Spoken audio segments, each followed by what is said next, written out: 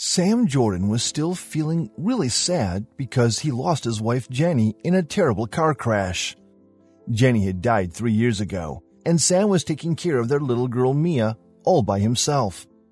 Sam was having a really tough time dealing with his grief, and Mia's too. As father and daughter were trying their best to put their pain behind them, something happened that shook them both. But what could that be?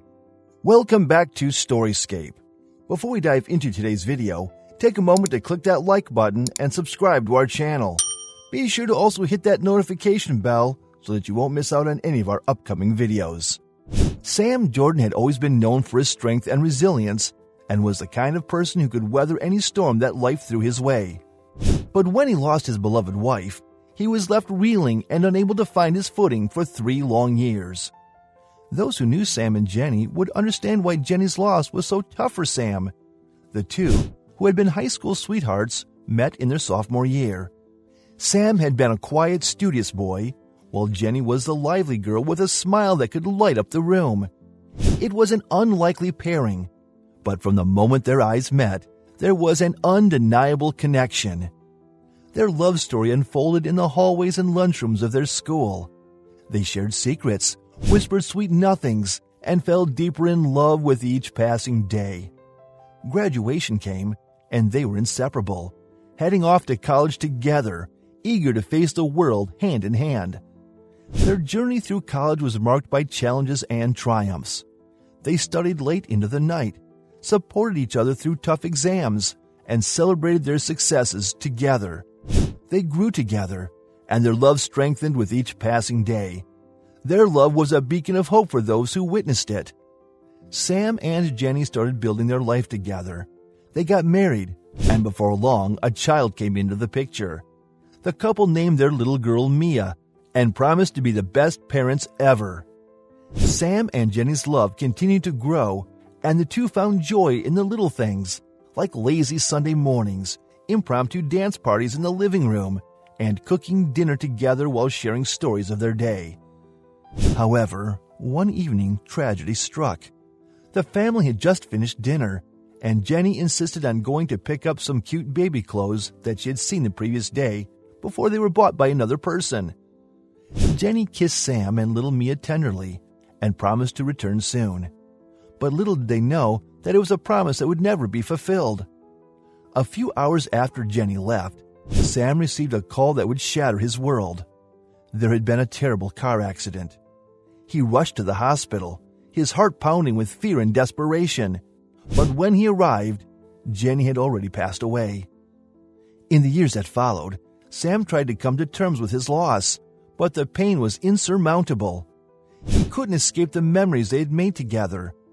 Every corner of their home, every street they had walked down hand in hand, was filled with echoes of Jenny's laughter and the warmth of her presence. The years without her were a blur of grief and longing.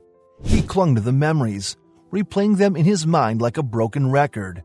The way she used to sing in the shower, her laughter when he told a silly joke, and the feel of her hand in his as they strolled through the park were etched into his soul. Jenny's absence left an emptiness in Sam's heart that nothing could fill.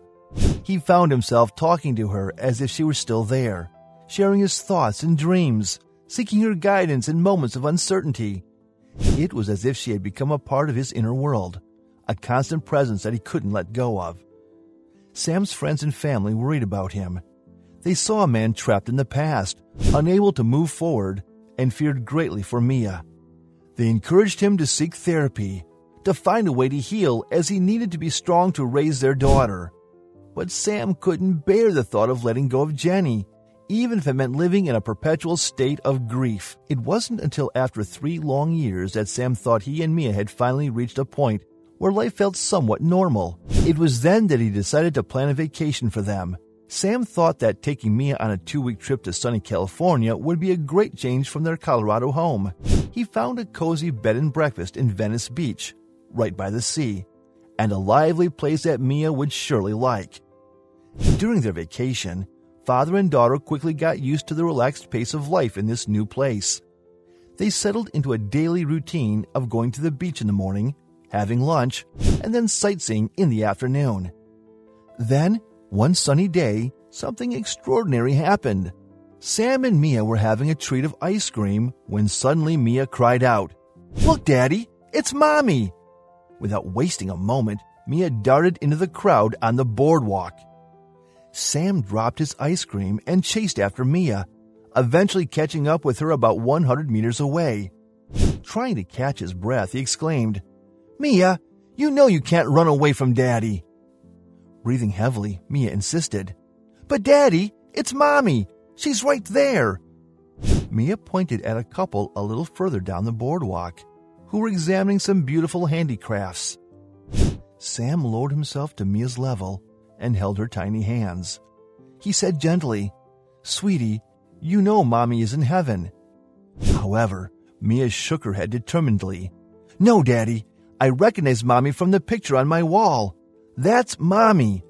Sam was about to explain once more that Jenny was no longer with them when the woman Mia had pointed to turned around. At that moment, Sam's heart felt like it had skipped a beat. It was Jenny, or someone who looked exactly like her. Sam stood up, took Mia's hand, and walked towards the woman. When they were just a few feet away, Mia suddenly broke free from Sam's hand and rushed to the woman in front of her. "Mommy!" she cried with joy. "Oh, Mommy, I knew it was you!" The woman bent down to Mia and frowned, then glanced up at Sam with a confused expression. Sam was about to say sorry when the man standing beside her turned around. It was Cleve, his best friend, Cleve, whom he hadn't seen since Jenny's funeral. "Cleve," Sam explained. "Man, you wouldn't believe what happened." But something seemed very wrong because Cleve looked scared and tightly held onto the woman who resembled Jenny. "We have to go," he yelled in panic. The lady who looked like Jenny seemed surprised. And then something happened. "Sam, what's wrong?" she asked Cleve. She thought Cleve was Sam, but how? Then Sam came closer and put his hand on Cleve's shoulder, looking puzzled. "Cleve, what's happening? Who is this lady?" he asked. The lady, who resembled Jenny, smiled and said, "I'm Sam's wife, Jenny." Mia, who was still holding on to the lady, shouted in victory, "See, Daddy, it's Mommy." "Mommy?" the lady replied, gently touching Mia's face. "I wish I were. I always wanted a little girl, and I was hoping to name her Mia." "I'm Mia," the child declared, "and you're my mommy, and that's my daddy." Cleve turned pale, trying to escape Sam's firm grip. "It's not what it looks like," he exclaimed. "I didn't plan it. It just happened." Cleve explained that after the car burned from the crash, and they had a funeral, he saw a picture of a woman on a TV show about missing persons one night, and it turned out to be Jenny. Jenny must have crawled far away from the site of the crash with a brain injury, as she couldn't remember who she was. The doctors already thought she must have been in a bad crash. Cleve realized that the person who died in the crash was probably a young girl that she picked up, because she was known for always picking up young girls who hitchhiked. Sam was angry that Cleve hadn't come to him earlier, as he and Mia were mourning Jenny in pain. Cleve confessed that he loved Jenny and felt that Sam had taken her away from him when they started dating. That's why he didn't tell Sam the truth.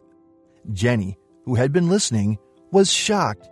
She realized that Cleve had lied to her, saying he was her husband and dismissing her dreams about a baby girl as fantasies. Furious, Jenny confronted Cleve, and Sam called the police. Later, when they sat down together to sort out the mess caused by Cleve's obsession, Sam explained to Mia that it would take some time for Jenny to remember everything, and he urged her to be patient. Jenny, despite everything, smiled and shared her feelings. She'd always felt that something was wrong in the past 3 years. Now, with the truth out, it felt like the world was finally getting back on track. Hope you enjoyed today's video. Don't forget to like the video and subscribe to our channel if you're yet to do so. Be sure to also hit that notification bell because we have more amazing stories on the way. We'll see you in the next video.